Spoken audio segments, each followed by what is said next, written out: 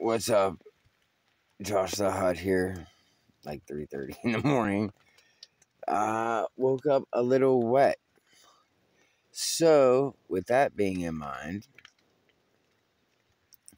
wanna just say if you're out there and you're going out there and there's a good possibility of rain, take some extra clothes, just old clothes that you could use as a mop if you end up with puddles in your tent, which I did.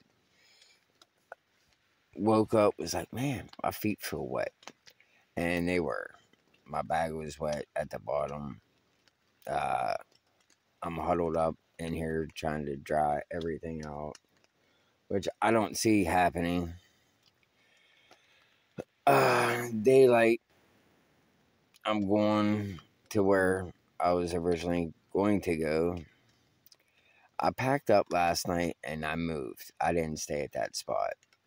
Uh, it was actually between like Monessen, or not Monessen, but McKeesport and Duquesne, closer to McKeesport side there by the bridge on the trail. And I was like, I don't think so, man. So I packed up and started riding. Got here. I'm probably 3 miles from Draveau, Queen Aliquippa campground. And I was just completely put out, man. So I set up here by a nice little bench. I was like, yeah, this is a nice spot. I knew it was going to rain, but I didn't know that it was going to rain like this. Like, it's been raining since midnight, so like 3.5 hours. The first hour and a half to 2 hours, it was heavy, big drops. That's how I ended up with puddles in my tent.